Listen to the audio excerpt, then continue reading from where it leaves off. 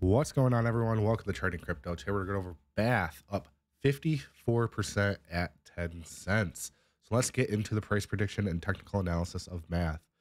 So this is pretty much exactly what we were talking about in the last update of Math, but this was a lot larger than I expected.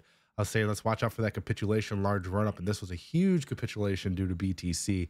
And you guys absolutely took off after that, approximately 170%. So congrats to whoever's held from there. So as of right now, let's draw some fibs and dissect this thing. So we're on the 1 hour chart, and then we're going to look at the 4 hour chart. On the top right here, you can see we broke below the 0.5, currently working our way towards the 618 at about 0.9. MACD is still bearish. RSI is still overbought, and we did print a sell signal on the WTX.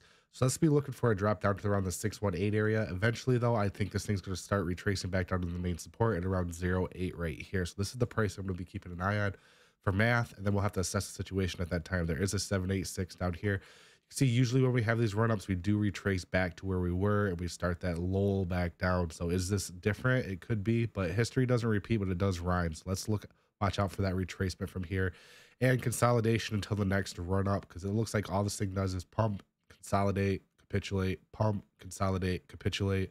So let's look at the 4 hour chart and see what's going on there. Similar to the 1 hour chart, we're still getting held up at the 0.5. We do have a support on the 4 hour chart at 10 cents. We do have the 618 at 0.9, and we do have the main support at 0.08. Eventually, though, I do think we are going to be retracing back to the 786. I personally, this is not financial advice, wouldn't be buying into Math right now.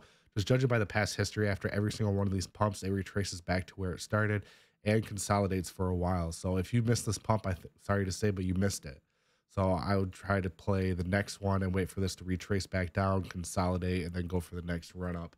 So as of right now, I think Math is going to start that slow downwards movement, consolidation until we get the juice to have our next pump. So on the way back down, we're going to be stopping by the 618 most likely at around 9.2.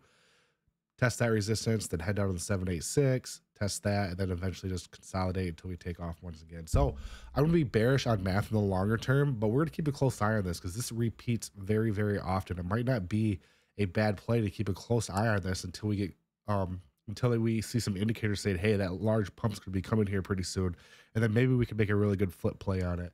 But as of right now for Math, I think we're just going to do that slow retrace and then long-term consolidation until we get the juice to do that next pump up.